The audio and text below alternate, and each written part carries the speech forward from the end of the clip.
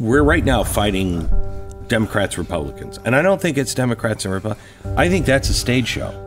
I think it is the elites and the people. It's a populist and like a class war, like you say. Populism is easily hijacked by demagogues. Yes. But it doesn't necessarily have to be dark. Yes.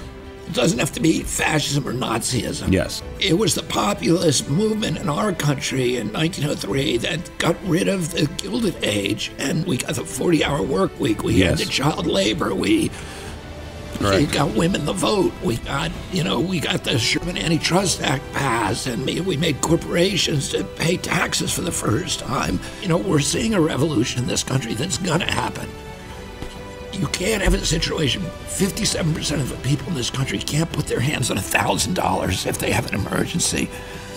54% of the people in this country are not making enough money to pay for basic human needs. And there's going to be a revolution, and is it going to be captured by dark regressive forces, or are we going to be able to keep it as an expression of idealism?